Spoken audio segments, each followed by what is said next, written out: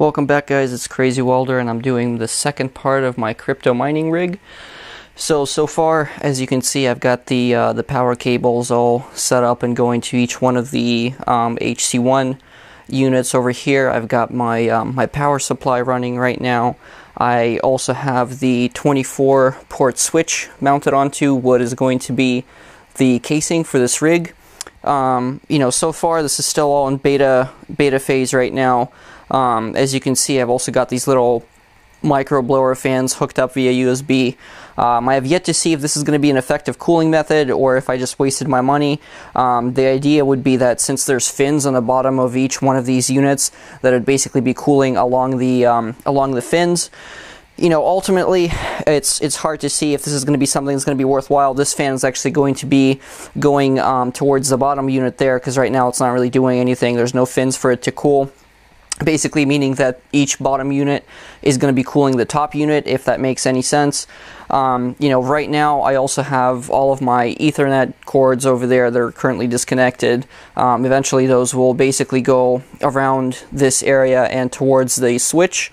I'm going to have the power cables going towards the other side entirely, because I don't want the two to intersect, or at least I want as little interference from the power cables to the Ethernet cord as possible.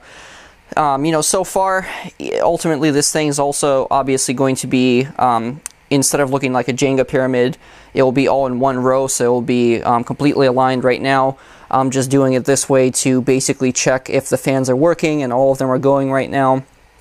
So I've yet to see, what the temperatures are, or ultimately run some mining software to see how well this thing is going to be performing.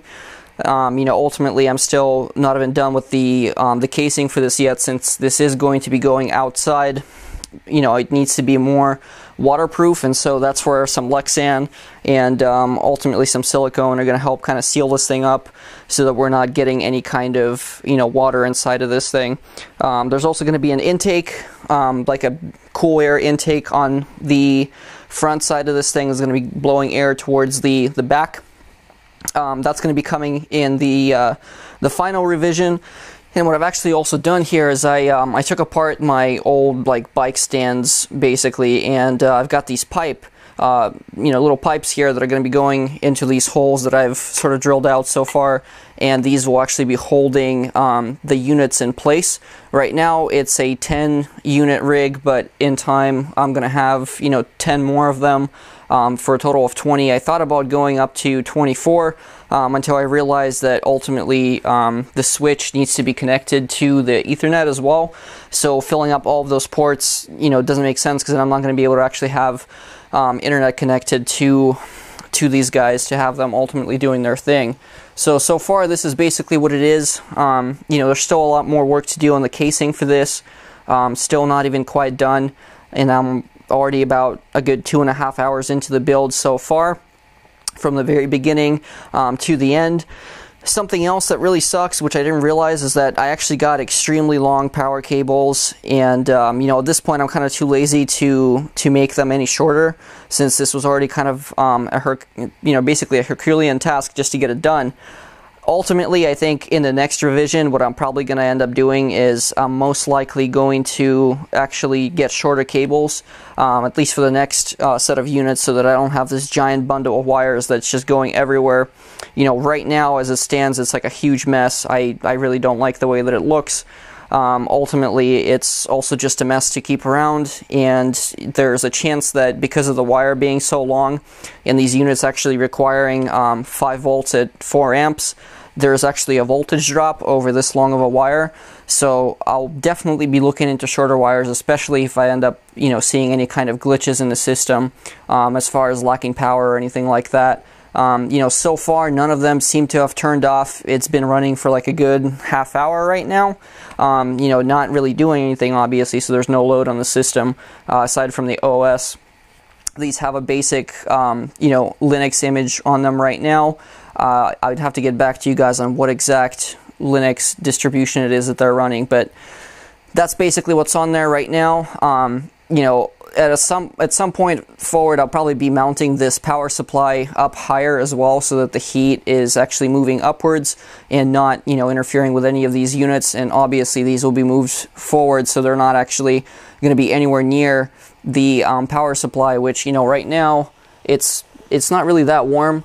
But you know, I would imagine once there's more of a load on the system, and once this is pushing a lot more wattage down, then it'll probably get quite warm, as the case is entirely aluminum. So that's kind of the status of the rig right now. I will be updating you guys more, obviously, as I get this built out, and then hopefully, you know, also run some tests and see if it's working out pretty good. If it's not, you know, if it's ultimately worth your time to build something like this. You know, like I said in my previous videos, there's a couple of other ideas I have for this thing aside from, you know, cryptocurrency mining, which, you know, ultimately still could bring a profit using this setup. And you know, even if I don't end up using it for those purposes, there's always ways to repurpose this whole thing, since none of this setup is necessarily permanent. You know, it's very easy to break all these units down and apart, and you know, the casing that I'm going to build for this is also fairly modular. You know, it's not as if I'm locking anything down in concrete for the time being. So that's basically the status of this thing. You know, if you guys have any questions, feel free to, you know, leave them in the comments below. You know, if you guys want to keep seeing more videos like this, of course, also do let me know as well.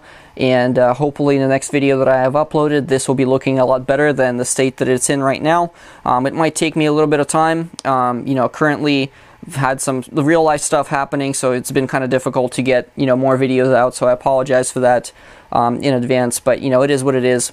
So you guys will hopefully see a more complete unit next time. And, you know, until that time, you know, relax, go check out some other videos, especially using these HC ones, and I'll see you guys in the next video. Take care until then.